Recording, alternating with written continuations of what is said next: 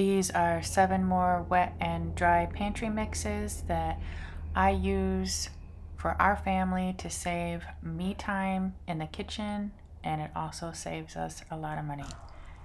Hopefully it will save some of you guys some extra money and time too. I woke up this morning and realized that I forgot to stop at the store and pick up some sweetened condensed milk for my coffee creamer. So I figured it was about time that I learned how to make my own, and maybe it would save me some money. I wasn't too sure about it because I've never, tried to make it before, but hey, can't fail if you don't try, right?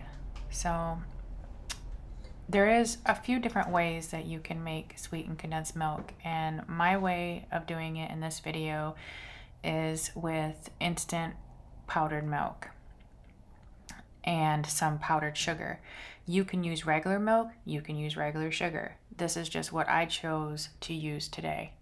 Now I'm adding 2 cups of water to my pan with 1 cup of powdered sugar. And I'm going to bring that up to a boil until all the sugar is nicely dissolved. After that, I'm going to turn the heat down to a simmer and add in my instant dry milk. And this is where, if you want to continue just doing it on the stove, you can. But I wanted to make mine quickly, so I ended up putting it in my blender. Now, if you're going to do this, be very, very careful. I did this so that I could get all the chunks, the grittiness out of the condensed milk. But if you didn't want to do this, I guess you can just leave it on the stove and just stir it for like an hour and a half or so until it reduces down. And I did cook some like that, and it did reduce down, and it gives it like a little bit of a caramel color to it, but in my opinion it tasted the same. So I just went ahead and did it the fast way, and that works just fine for me because I primarily just use it for my coffee. But one of these batches will make a little over a pint, as you can see. And this is what it looks like when I used 2 cups of instant dry milk instead of 1.5. It just turned into a really thick paste. So that's why I'm only using 1.5 cups. And after it's been sitting in the fridge for a while, it turns out really nice. But because you don't want it to be thick at first. But I mean, it tasted exactly like sweetened condensed milk, just like you get from the store. So I ended up making like a quadruple batch of this, and I don't think I'll ever go back to making sweetened condensed milk ever again, or buying sweetened condensed milk ever again, I should say. Now, reports say that this will last for a month in the fridge, but I have read in other places that people say that it lasts longer. I'm not sure, so do your own research there. But I wanted to show you what it looks like after, how thick it thickens up after it's been refrigerated. Isn't that beautiful? That is, I don't know, this was like the best day when I figured out how that I could make sweetened condensed milk at home and not have to pay $5 a can, because that's around about how much I pay per a can of sweetened condensed milk. This is a huge money saver for us. This next recipe is the onion soup mix recipe, kind of like those Lipton onion soup mixes that you get at the store. I buy those a lot for especially if I'm making something in the crock pot. So this is a huge money saver for us. And I already had all of the ingredients in my spice cupboard, which a lot of people may have already as well. This recipe is equivalent to 1 packet of the Lipton onion soup mix. It calls for dried onion flakes, beef bouillon granules, onion powder, parsley, celery seed, paprika, and ground black pepper. And that's it. I make double and triple batches of this this seasoning, and I keep them in the mason jars in my pantry. And the best thing about that is because they use simple ingredients that are already in my spice cabinet, I can easily make more whenever I run out. You can also use beef bouillon cubes if you don't have the beef granules, and that will work just as well. And this will store in your pantry for up to 6 months. I don't need to run to the grocery store to get a pack of Lipton onion soup mix anymore. Next up is the no-knead garlic cheesy bread that I had made in a previous video that I have gotten so many questions about. This is a very easy recipe. It is a no-knead recipe, and all you do, and you only have to let it rest for an hour and a half. So it's a very quick bread. In this bread recipe, you can add any ingredients that you would like. This is just for inspiration. The recipe is 1.5 cups of water, 2 1/4 teaspoon of yeast, 3 1/4 cups flour, 1 teaspoon of salt, 1 tablespoon of garlic powder, 2 cups cheddar cheese, 1 cup of Parmesan cheese, 1/4 cup of bacon, 1/4 cup of chives, and chopped red onion.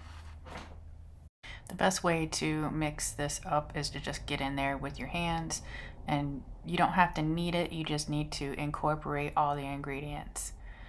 And that's it.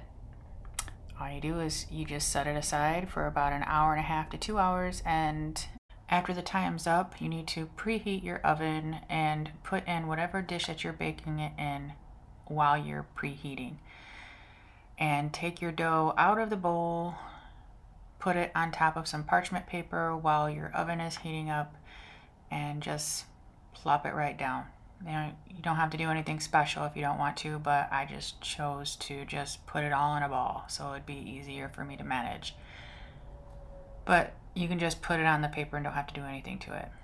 Now, be very careful when you're doing this, because I've burnt myself a few different times. Make sure you wear oven gloves. Just plop that bread right down inside of the Dutch oven and put it in there covered up for 30 minutes.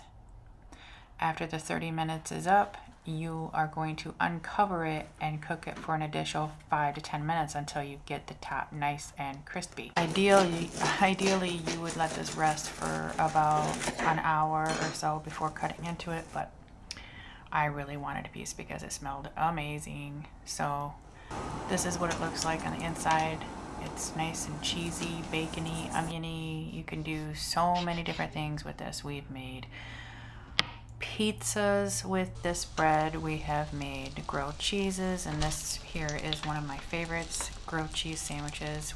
I cooked this in a pan with some butter, sauteed onions, and this was absolutely delicious.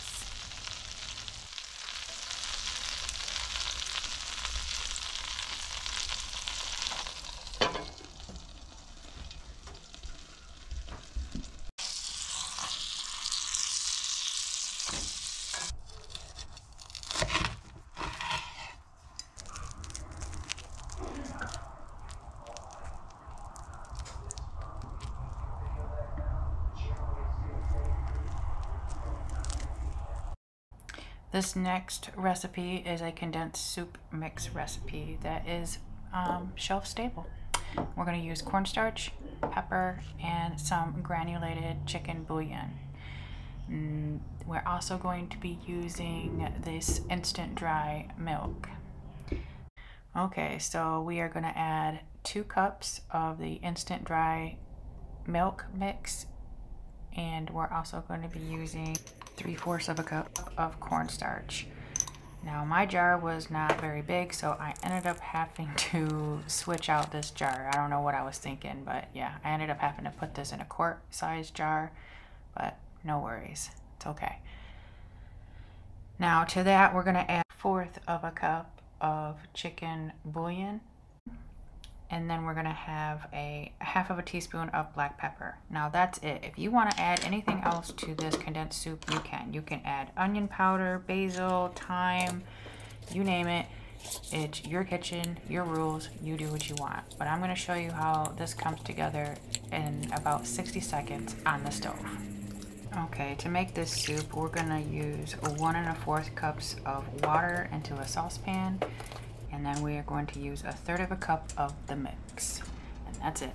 And all we're gonna do is whisk this together for about a minute, and then it comes together really fast, so you gotta pay attention. Don't leave it setting or anything because it thickens up extremely fast. So I figured I'd show you guys what this looks like when it's all made up, because I didn't believe it until I tried it myself. So, yep. So those are the ingredients in homemade cream of chicken soup. These are the ingredients from the store-bought cream of chicken soup. So the mix will keep several months in an airtight container. This recipe makes 3 cups of mix, which is equivalent to about 9 cans of soup. So this saves us a lot of money as well.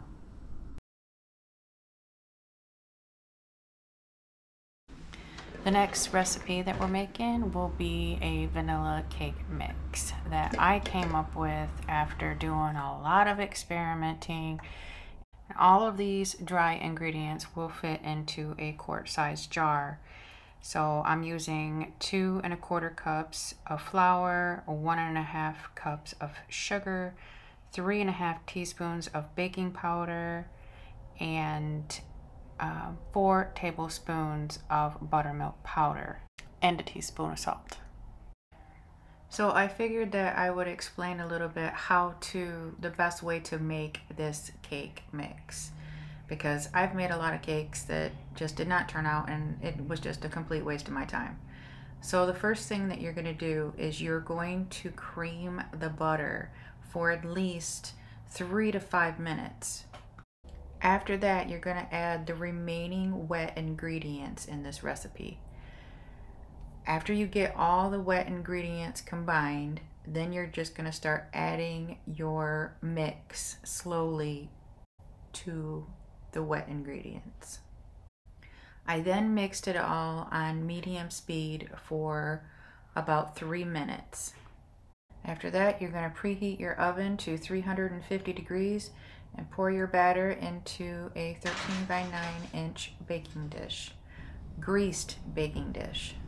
You're going to cook this cake for about 30 to 35 minutes. You're going to let this cool for about an hour before you frost it. Now I used a homemade frosting using my homemade sweetened condensed milk and some butter with a little bit of vanilla, and it turned out fantastic. If you would like the full recipe, I will also leave this in the description for everybody as well. I started making my own frostings after a while because I just didn't really care for the store-bought frostings anymore since I was a kid. I made this cake for my birthday on this day, and this was probably the best cake that I've ever made.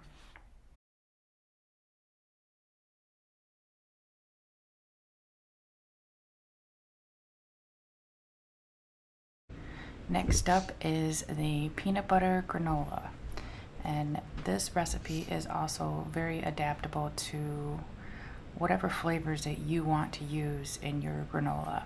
It's a bit cheaper than what you can buy at the store, and again, you can control all the ingredients that you put in there. So I also wanted to show you guys that I've been doing really well on keeping my cupboard organized after my video that I had posted of my farmhouse organization, and I feel so good after I open my cupboards every day looking at all of the homemade things and how organized I've been keeping it. I just wanted to show you guys because I'm kind of proud of it. And these baskets, by the way, really help too. And remember, I got those at the Dollar Tree for $1.25, so to me that was a really good deal. So on to the recipe. I'm going to switch up my recipe a little bit just by changing some of the seeds and nuts that I put in. I'm going to use some sunflower seeds and I'm going to use some pumpkin seeds. Now, I'm also going to use some walnuts too, but you can use whatever you would like. Again, this is for inspiration for others. So I'm also going to be using honey, but you can use maple syrup, you can use sugar, you can use this recipe again is very adaptable to your needs. Oh, let's not forget about the peanut butter. We do have to add peanut butter to make this a peanut butter granola. Okay, in a large mixing bowl, we're going to add 1 cup of very hot water and 2 heaping tablespoons of peanut butter. We're going to give that a quick mix until it's fully dissolved, and then add 1 cup of your sweetener. I'm using honey. You can use whatever sweetener you'd like. After that, you're going to add 3 teaspoons of cinnamon and 1 teaspoon of salt, and get all of that a quick mix, and then start adding in your rolled oats. I added 4 cups of oats, and then I added about 2 cups worth of whatever nuts that you would like, and give it a quick mix. Line your baking pan with some parchment paper and spread this out as evenly as you can. Then you're going to put this into a 300-degree oven for about 30 minutes. Take it out, flip the granola, and then put it back in for another 20 or 30 minutes until your desired consistency of granola. I leave mine in for about another half an hour because I like the crispiness. I like my granola a bit more crispy than soft. But if you don't like your granola crispy, don't leave it in for that long. So I wanted to show you what it looks like. It holds its shape pretty much. It don't all, fall apart like most granola recipes do. I like to have my granola in like clusters, so that one, because I use it for cereal and yogurt and stuff like that. So I don't want it to be just a, like the shake of the bottom of a cereal box. I want it to have, big, clumpy, crunchy clusters. You can add all sorts of different dried fruits to this, but this would last well over a month in your pantry.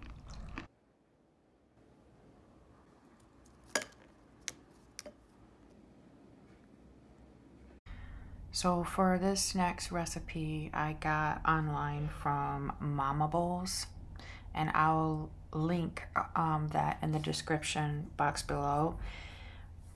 But I was looking for an instant oatmeal packet recipe for Matthew because he loves instant oatmeal. And one thing that I learned about that, because I from trial and error, you have to use the quick oats, not the rolled oats in this recipe.